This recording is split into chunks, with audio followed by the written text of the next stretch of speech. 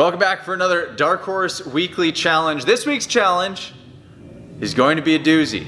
This is called Death by Rowing. Some of you may have done this before. I know I have, and I've definitely prescribed it for my athletes at times.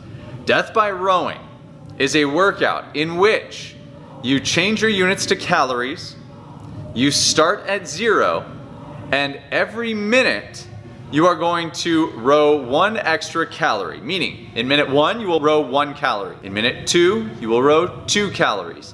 In minute 3, 3 calories, so on and so forth. So at the end of each minute, monitor gets cleared, unless you program your monitor for 1 minute of work interval and 0 minutes of rest. What that means is that at the top of each minute, it will simply start back at 0. So that's what I encourage you to do instead of having to reset your monitor every time. It's just a little easier format for you to actually not have to press as many buttons on the machine. But you will increase those calories every single minute until you can no longer achieve the desired calories within the desired minute. 12 calories within 12 minutes, 20 calories within 20 minutes.